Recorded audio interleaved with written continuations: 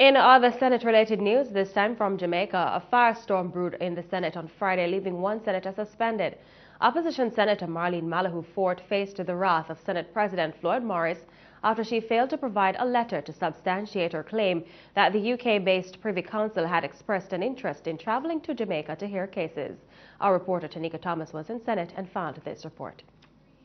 Opposition Senator Marlene Malahoo-Forte found herself on the wrong side of Senate President Floyd Morris during Friday's sitting of the Senate.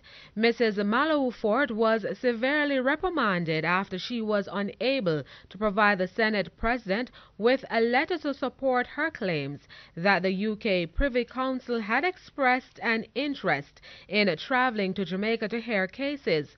The opposition senator made the comments during her contribution on the 3 bills being debated to replace the UK Privy Council with the Caribbean Court of Justice, CCJ, on Thursday. Mrs. Malahoo-Forte had indicated that she would furnish the letter. However, as the day's proceeding dragged on, the document was a no-show. Leader of government business in the Senate, A.J. Nicholson, would alert the Senate President when he saw an orderly removing Mrs. Malahoo-Forte's handbag. When I spoke to you, a member took the bag of Senator Malahoo-Forte to her. Took it to her. At that time, it became obvious that the senator was not in the chamber.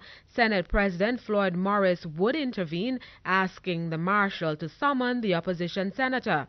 Opposition Senator Dr. Christopher Tufton raised objections to the way the situation was being handled. He said it was being implied that Mrs. Malahoo-Forte was hiding. I'm just concerned that the approach to the retrieval of the individual doesn't send the signal that this person is in some way, shape or form trying to dodge a commitment that the individual has.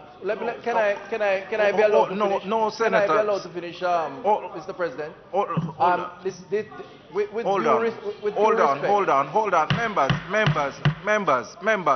Members, Senator Tufton, I don't even want you to go there because, I mean, I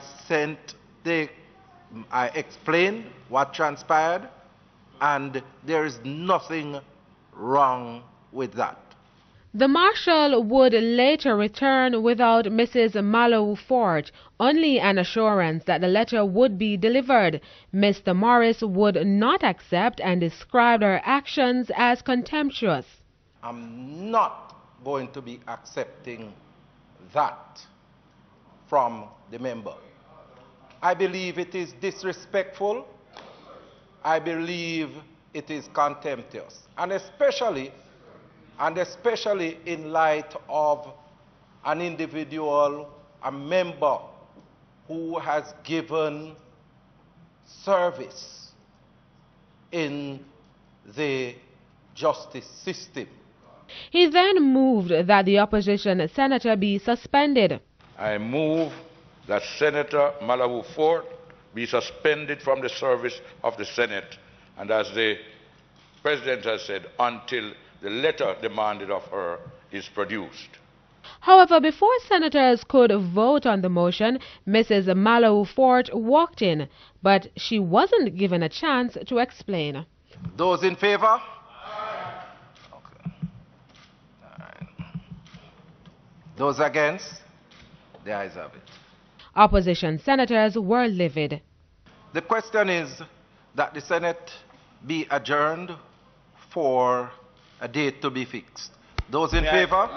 May I inquire the basis on which Senator Malahoo-Forte has been suspended without the possibility of her putting her explanation before the Senate? The question is so that the Senate be adjourned. Suspended her without favor? an explanation. Those against? And denied, and in her absence. You have suspended her in her absence and without an explanation. And you call this natural justice. Tanika Thomas reporting for CEEN Caribbean News. Meanwhile, opposition Senator Kamina Johnson-Smith says she's still trying to understand why there was a motion to suspend her colleague. She explained that the senator was absent at the time of question because she was having lunch. Mrs. Johnson-Smith says she's outraged by the action. She was downstairs. She had sent for her bag, as any lady might do, as we keep things in there that are unrelated to the Senate. It's a personal handbag, not a briefcase. And the marshal requested that the usher carry it to her. And Senator Nicholson ordered, and Senator Golding ordered that he put it down, putting the young man in an uncomfortable situation. So I took it down to her. And she was in the restroom, but I left it there because she was having lunch with Senator Finson and Senator Montague. And I came back upstairs. And that's it. And the opposition senator in question maintains that she can produce the letter. She believes the action taken against her was unwarranted. I needed my bag to get a feminine product from the bag. I wasn't leaving. I gathered they all went in a frenzy. The marshal indicated to me that the business of the Senate had been completed and they were about to adjourn, but they were awaiting the letter. I said, since I had to go to the restroom, the Senate need not await my return, since nothing is there to be done. I gave my undertaking to present the letter, and I will do so. No more, no less. By the time I was walking in, a vote was about to be taken. I would have thought that since I had arrived, just at that point, the president would have suspended what he was doing to say, let me hear the explanation. I didn't say I wasn't giving the letter, but I don't understand. So if we're here talking about justice, and this is their idea of justice, God help all Jamaicans.